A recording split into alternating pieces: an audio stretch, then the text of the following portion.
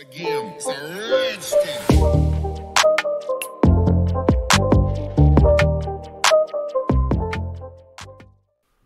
What is going on, guys? Welcome back to Python tips and tricks tutorial series. In today's video we're going to talk about the zip function, so let us get right into it. Now, the zip function in Python is a very simple one. It's easy to understand, and the main purpose of it is to combine iterables or connections into tuples or into collections of individual values from each collection, so to say. Now let's make an example here, or let's do an example here. We have two lists. The first one is names, and names contains a bunch of names, obviously. Anna, John, Bob, Mike, and I don't know, Julie or something, July, I don't know. Then we have ages, and we're going to say the ages are 17, 22, 88, 34, and I don't know, 53. So these are the names and the ages, but as you can see, these are not connected. So we have a separate list of names and a separate list of ages. We don't have the age 17, for example, bound to the name Anna. We just have the name Anna in one list and the age 17 in another list. And this is also not a dictionary, so we don't have any connection, so to say. But sometimes we're going to have, or we're going to want to iterate over both collections at once. So we can say in our head, even though in the script it's not the case, in our head those are connected. So we can say Anna is 17 years old, John is 22 years old, and so on. We want to connect them.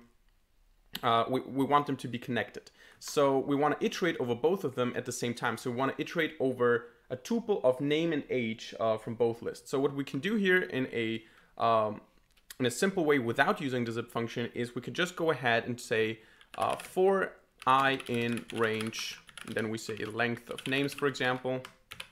We're going to say print, we're going to use an F string here. We're going to say name is names and the current index.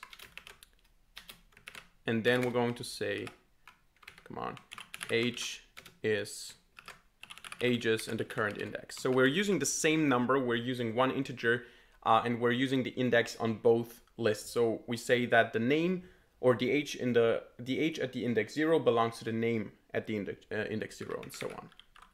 So this is one way to do it. And when we run this, you'll see that we get the results that we need here. We get Anna. Actually, let me clear that because we have some output from the previous things I did here. So we have name Anna, age 17, name John, age 22, and so on. This is one way to do it, but I would say it's not the most clean way to do it because you need to work with range and length and with indices here. A much simpler way in Python is to just use the zip object. So what we do is we say for name and age, you can call these two whatever you want, you can call them X and Y as well, for name and age in, and now we're saying in zip. In zip, and then we're passing the names and ages. So the zip function, what it does is, actually, before we do the loop, let's just say print zip names and ages and convert that into a list so that we see what's in there, because if you just zip them, they're a zip object, but by converting them into a list, you can see the content as well. So what you can see what the zip function does is it creates a list of tuples, and a tuple is always a name and an age. So the name at the index 0 and the age of the index 0 are one pair, one tuple.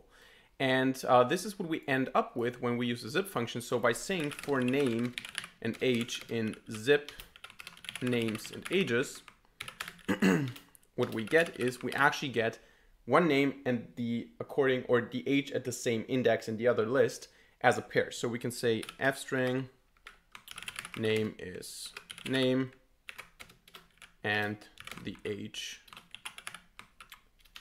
is the age. So actually we don't need to type commands, we just click here. And as you can see, the result is the same by using the zip function. So we don't have to do it with the same index. We don't have to do this manual way of figuring out how long the lists are and so on. We can just use the zip function. It combines the two, or actually not only two, we can go up to n different collections here. We can also combine names, ages, weights, and so on into one tuple or triple or just a collection of these values combined. Now let me show you a quick example of why this is useful. Where can we use this? Let's say we have a list of sales, and the sales is not the sales are not stated in terms of amount of sales, but actual revenue from the sales. So let's say we have $500 in one day, then we have $800 in another day, $300, $1,200, and $600. So these are 5 days.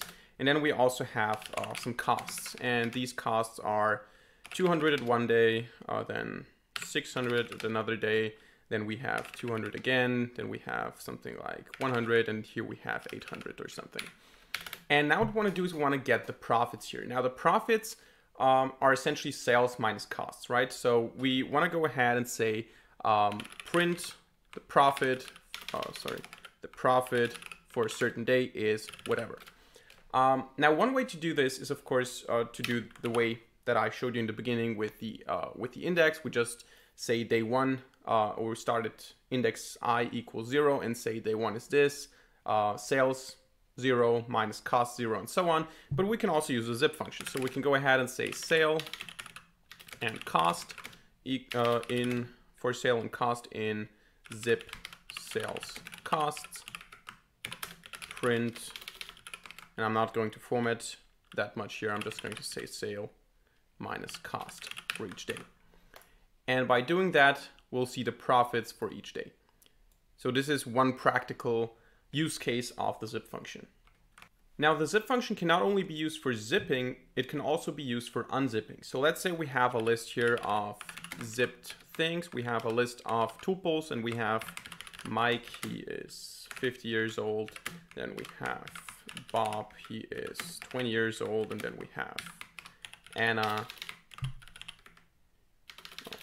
tuple. We have Anna, and she's, I don't know, 70 years old.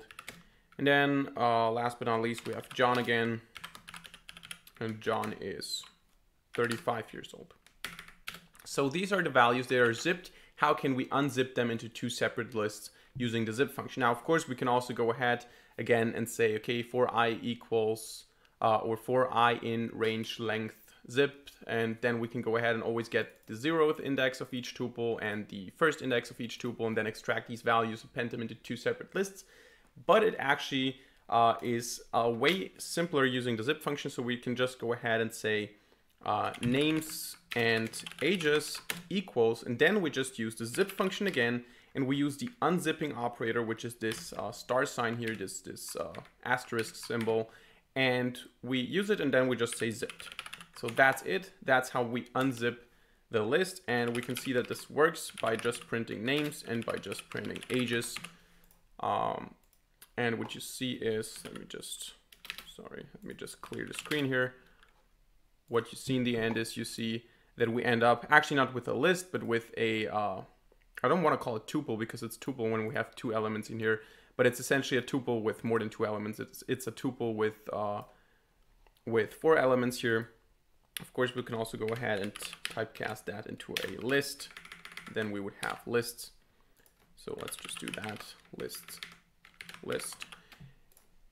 And then there you go. We have 2 lists with names and ages by just using one line of code and unzipping this list of tuples here.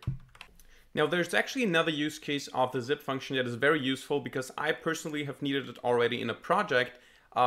It's not very complicated or sophisticated. It's a very simple use case. You have 2 lists that are somehow interconnected. Let's say we have letters, and these letters are B, C, or actually, let's go with B, D, A, C. And then we have a bunch of numbers as well. And the numbers are 3, 2, 4, 1. Actually, why am I using strings here? Come on. We need integers. So we have these 2 lists here. And even though they're 2 separate lists, we want to consider them connected. So B is 3, D is 2, A is 4, and C is 1. Now, this is a very abstract example, but I have had a similar situation in one of my projects where I had 2 lists that I wanted to keep separate. So I didn't want to combine them into a dictionary or something. I wanted to keep them into 2 separate lists. But still, I wanted to have them connected and I wanted to sort them. So for example, in this case, both lists here are unsorted, and I can either sort the numbers or the letters. But the problem is if I go ahead and sort the numbers, the connection is lost because I would then have 1, 2, 3, 4, but still B, D, A, C. Also, I cannot just go ahead and sort both lists because then I would have A, B, C, D and 1, 2, 3, 4, which is not the right connection again, because we need 3 to stay at the same position as B, 2 as D, 4 as A, and 1 as C. So one way to do it is we can use a zip function. So what we can do is we can just say the data in general is a sorted version of the zip object that we get when we combine letters and numbers. So we can actually go ahead and print that to see what happens then. Sorted, by the way, is a function that gets a sorted collection, and by using sorted we automatically typecast it into a list. That's why we can print it. And what you can see here, it's sorted by letters, so it says A, B, C, D, and the numbers are still the right ones. So we have 4 to A connected to A, 3 connected to B, 1 connected to C, and 2 connected to D. So the order is still the right one. We can also do it the other way around by saying numbers and letters. Then we would sort by numbers. You would get 1, 2, 3, 4, and the letters would be the second index, or actually the first index, the second position. So we're going to do the first one here though, and let me just change this here, numbers. And now if we want to convert them back into a list, into 2 separate lists, the only thing that we need to do is we need to unzip them again. So we say letters and numbers equals zip star data. Oh, what's that? Come on. And then we can go ahead and print letters and print numbers. And you're going to see that the letters are sorted and the numbers, of course, are not sorted, but they are still connected to the right letters. So we have A, B, C, D, and the numbers are in their right position. We can do the same thing, as I said, with the numbers by changing the order here.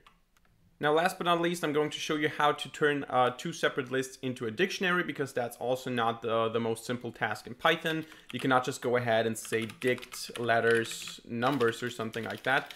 You can also not use any other easy way to just combine 2 lists into a dictionary, unless you use the zip function, of course. Then it's very simple. You just go ahead and say my dict or my dictionary equals dict, and you cannot just pass it 2 lists, but you can pass the zip object. So you can say dict zip letters and numbers, and that's everything you need to do in order to turn those 2 lists into a dictionary and combine them. As you can see, B3, D2, A4, and C1. Of course, again, if we change the positions here, we swap keys and values, so we can say letters, and we get it the other way around. So that's it for today's video. I hope you enjoyed and I hope you learned something. If so, let me know by hitting the like button and leaving a comment in the comment section down below. I personally really like to use the zip function because it's very useful. It's not just fancy coding. It's not just something interesting to use. It's really useful because it provides you a very simple and effective way to deal with lists or collections that are connected but are not actually connected in the code. So I personally use it quite often, so this video should help you in your future programming career. Other than that, thank you very much for watching. See you in the next video, and bye.